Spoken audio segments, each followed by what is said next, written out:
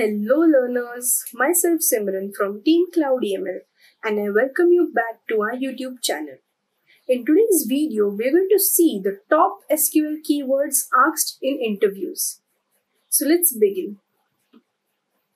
The first most keyword that is asked the most in many of the SQL interviews is the group by keyword. So, the group by keyword is used along with the aggregate functions like count, max, min, average, sum, and groups the result set. Okay, if you have numerous data and you want to group that data based on a particular column or on a particular parameter, then you can use the group by function along with these aggregate functions. And here is an example of the group by statement wherein you select the count of customer ID and the state from customer group by state. This will give you that how many customers are present in each state. So this is the function of the group by keyword. The next most asked keyword in the SQL interviews is the limit keyword. This limit keyword retrieves the records from the table in order to limit them based on the limit value. Okay, you can specify that at what number you want to stop the retrieval. So select star from customer limit 3. What this will do is it will only extract 3 records from the customer table. Next, the third most asked keyword is the truncate or the delete keywords. Okay, these are the two different keywords and mostly the difference between the two is asked. So, delete is used to delete the existing rows from a table and it basically works with the where statement. Okay, it can be used to delete a single record or multiple records from a table. Whereas, truncate is used to delete the data in a table but it does not delete the structure of the table. Okay, truncate is used to completely empty the table. Once you truncate the table, all the records in the table are deleted.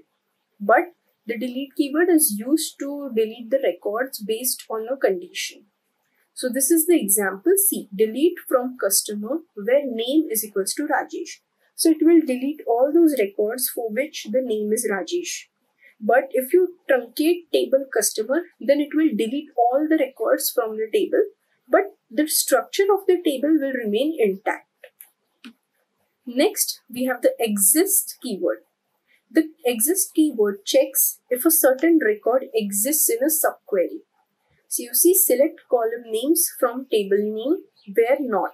Exist, select column names from the table name where condition.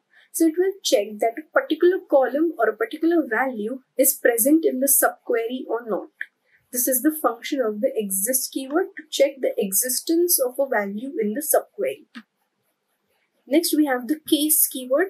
This keyword is used to display different outputs according to different conditions. So, if you want to specify various outputs for various conditions, for suppose if we have two values of gender, male and female.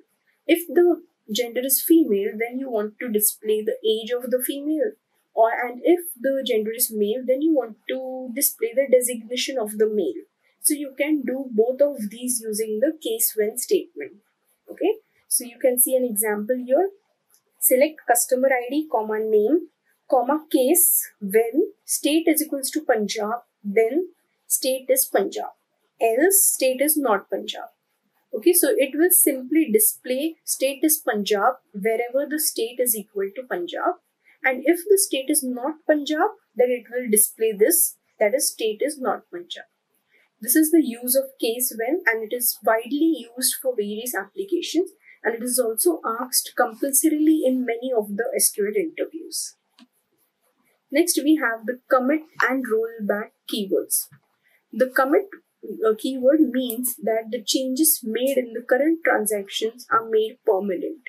Okay, once you apply the commit keyword, the transactions made up till that step are stored permanently in the database. And a rollback statement cancels all modifications made by the current transaction. For example, if you delete a certain record and then you type the rollback statement, once you execute the rollback statement, the deleted record will be displayed again in the table. correct? This is the rollback statement. So commit and rollback work opposite to each other, and they are very important from the interview point of view as well as the execution point of view. So this were the 6 keywords that we saw today, and these are the most asked keywords in SQL interviews: group by, limit, truncate and delete, exists, case, commit and rollback. Thank you for watching this video. Do like it, share it with your friends and subscribe to our channel. Thank you.